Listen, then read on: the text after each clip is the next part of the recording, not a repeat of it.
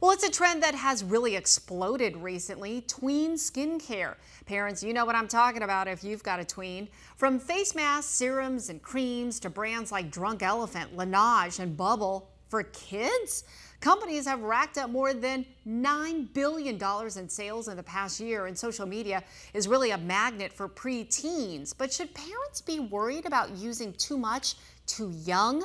Let's ask the expert. Joining me now is dermatologist Dr. Brenda Letowski of Clear Dermatology. All right, I can so relate to this. Brenda, so what is behind this huge craze? Well, Tram, the kids are taking selfies. They're sending them to all their friends. They're looking at them constantly. They're on social media. They're seeing their peers do the skincare. They're seeing influencers do it. Yeah. And then because they have screens, a lot of companies have realized this demographic is huge and are actually targeting the tweens for marketing. So as a parent of a tween, is using these products, I mean, is that something that you'd recommend, or should parents be pumping the brakes a bit?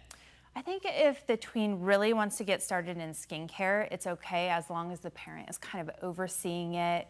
It's not an obsession. We're making sure they're using safe products and the products fit within the budget of the family, then I would go for it. Okay, but on the flip side, if they're using products that maybe aren't made for, their young skin, their beautiful glowing skin. Yes. I mean, what would the consequences be?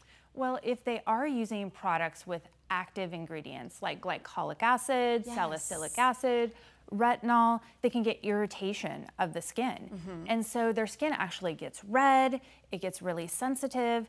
Then the tweens get really frustrated because they actually feel like they're looking worse instead of looking better. Yeah, and even allergic reactions like you were saying. Yeah. Yes, so allergic reactions, a lot of the natural products have things that we can become allergic to. Which is so wild because they tout it as natural and you think, oh, it's safe. It is kind of counterintuitive, but it happens all the time, and these allergies then can be lifelong. Wow. And then finally, I think we really don't know the long-term repercussions of the chemicals found in these products and applying them from such a young age. Yeah, no kidding. Okay, so now what do you recommend for tweens when it comes to, I'm thinking a more simple skincare?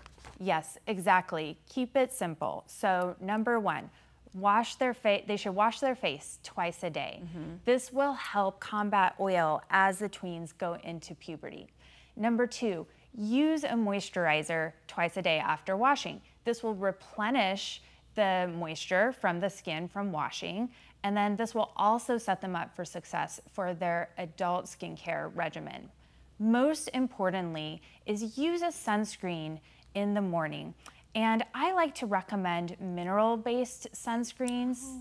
And there are even tinted sunscreens. They have kind of a makeup finish. A lot of tweens really appreciate that. Mm-hmm. And the tint can also cover any redness from blemishes. Okay, and also on that graphic, I mean, it said to be paraben and fragrance-free. That's important too, right? I think so. Just again, thinking about the chemicals they're exposed to and reducing the risk of allergies. Are there certain products or brand names that you recommend? There are actually a lot of good over-the-counter drugstore brands.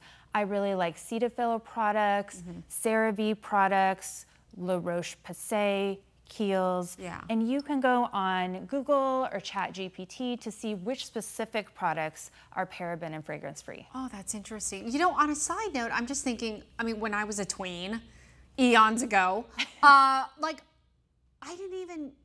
and I think most of our generation, we didn't even think about stuff like that. You know what I mean?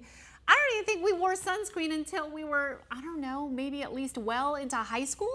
I agree, but when these tweens are wearing sunscreen, it's actually so good because they are preventing sunburns, which is huge in preventing skin cancers. Yeah. And they're lowering their risk of everyday sun exposure, which again prevents skin cancers and slows down aging. Okay, so it's okay to use it a little young. All right, Brenda, thank you so much.